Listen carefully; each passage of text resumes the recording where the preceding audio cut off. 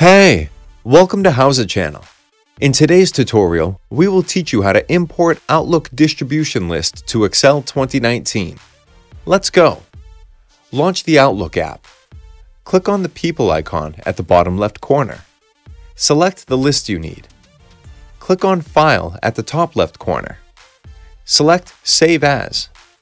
Set the path. Set type to text only. Click on Save. Go to the taskbar search and type Excel. Open the app. Click on Blank Workbook. Click on File at the top left corner. Click on Browse. Set the view to All Files. Select the file and click on Open. Check Delimited and click on Next. Click on Next and click on Finish. That's it. Thanks for watching the video.